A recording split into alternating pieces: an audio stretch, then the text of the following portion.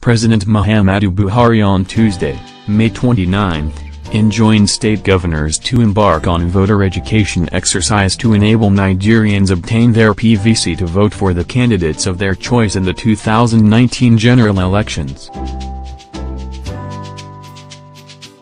The president gave the charge at the breaking of fast with members of the judiciary led by Justice Ariwoola, Justice of the Supreme Court, at the Presidential Villa, Abuja.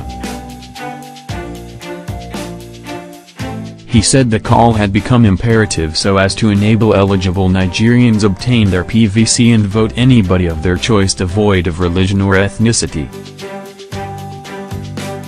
"I decided to put Agbada and come back. I tried 3 times and then the 4th time I eventually made it. Thanks to God and thanks to technology, because this permanent voter card and card readers are fantastic."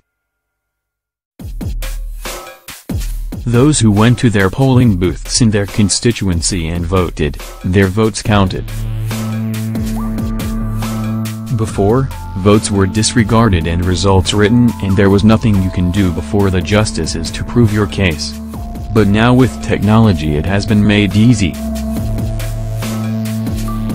That is why I keep appealing to the governors to embark on voters' education, to please tell the people that their voters' card is their national card, so to speak. Let them vote for anybody they want across ethnicity and religion and impose their decisions on them.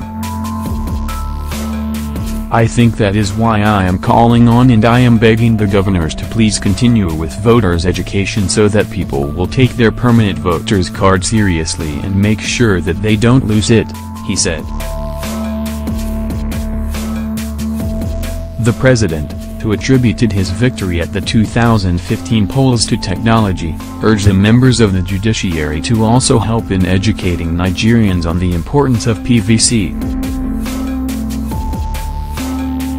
His words, "I am bothering you with this because you are in a position of influence and you come from a constituency that is recognized, and what you say will mean a lot to the people at your constituency."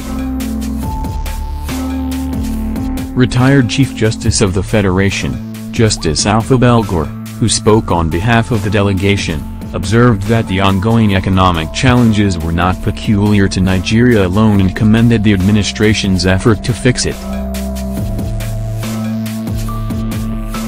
He said, "The economy is down all over Africa, so if we have any other problem now, it's just a child's play with what is happening in other countries. I pray that this country will continue to develop under you. God will continue to guide you right and the country will be very, very strong. Nen."